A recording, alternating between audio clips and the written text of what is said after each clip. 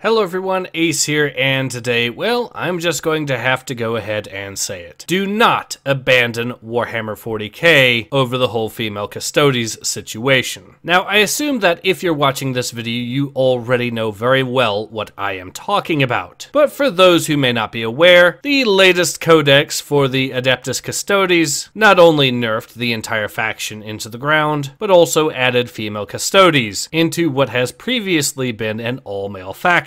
Needless to say, these changes weren't exactly popular for actual fans of Warhammer 40K, and so Games Workshop was questioned about the whole nature of this, to which they decided to try to gaslight everyone by pretending that Female Custodes have always been a thing, which obviously they have not. Adding yet more insult to injury is the fact that Games Workshop has resorted to blocking people who dare question them over this further, proving beyond any doubt that this is a position that GW themselves are not actually comfortable with defending, because they know it's nonsense just as much as everyone else. This does, however, allow me to move on quite cleanly to why I believe you should not abandon Warhammer 40K in the face of these circumstances. And yes, I know it is easier to just throw up your hands and say fuck it. And yes, I also know that there are already a number of people who have openly stated that they intend to abandon the fandom as a direct result as well.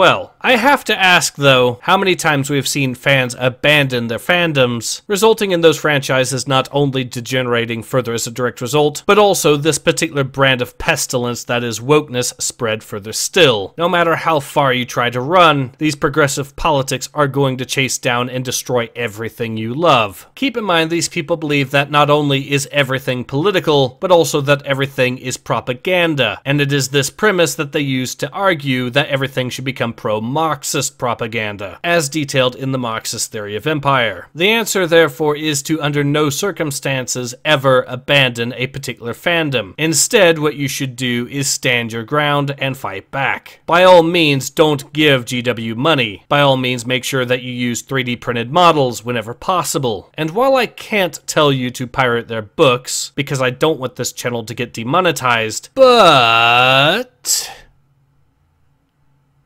I should probably move on to telling you something else you can do as well, which is constantly give GW shit for doing this. Now, under no circumstances should you harass any employees from Games Workshop. At the end of the day, that has to be condemned. I will, however, have zero issues in pointing out that criticism, plain and simple, is itself not harassment. So by all means, make sure to give them criticism for this, and do so to a far greater degree than they had ever received from far leftists for daring to not include female space marines. Completely rip from them any sense that they have actually achieved anything of note, other than causing their own fandom to hate them. At the same time, make sure that this criticism remains a constant factor for the next few months, at the very bare minimum. GW is banking on the idea that people will give up after a few weeks, so don't give up. Keep the pressure on. And you may be wondering why I am so insistent on keeping the pressure on with regards to this whole mess. Well, keep in mind, GW is wanting to accomplish two things here. First, these Female Custodes are a test to see if they can get away with adding female Space Marines later. Obviously, the whole point of picking the smaller, less popular faction was to see if they could get away with this, and at the same time drive away fans that they don't like to make the addition of female Space Marines more palatable later on. The other thing to note, though, is that GW is not themselves confident with this decision, which of course is why they've decided to block people for daring to question them. What this does tell us, however, if you're willing to read between the lines, is that perhaps with just enough pressure, it might actually be possible to get GW to change their mind on this stupid decision. This may seem like a pipe dream, but that's also what people said when it came to getting the developers behind Ion Fury to revert some of the stupid changes they were going to make to their IP. My point is, we've been able to accomplish exactly this sort of thing before, therefore we should be able to do it again. And keep in mind, with the pendulum swinging further back in our favor in the culture war, we should be now talking less about merely gatekeeping and more about reclaiming what has already been lost. The end of the culture war will not be the far left subjugation of all media. It will ultimately end with them relinquishing any and all holds they ever had. We've already seen this happen with Ghostbusters. It's only a matter of time before before it starts happening to other IPs as well. There will be a day when we once again can speak highly of Star Wars, rather than with shame and disgust like we do now. That day will come sooner, thanks to people who have decided to stay within the franchise, but highly critical of it and remaining a constant thorn in the side of Disney. Keep in mind, you do not have to give these people your money in order to remain a fan. You don't have to like the modern media to be a fan either. Being a fan of the old lore is more than enough. Regardless of whether or not we're able to get GW to change their mind here and now, the reality is that we will inevitably be able to win back Warhammer 40K regardless. But the more people who decide to abandon the fandom now, the more likely it is going to take longer. Which of course brings me quite cleanly back to what I said at the very beginning of this video. Under no circumstances should you abandon Warhammer 40K over the matter of Female Custodes. That's ultimately what the person who made this change at GW actively wants you to do. They want you to leave the fandom so their side can claim it. They want you to give up.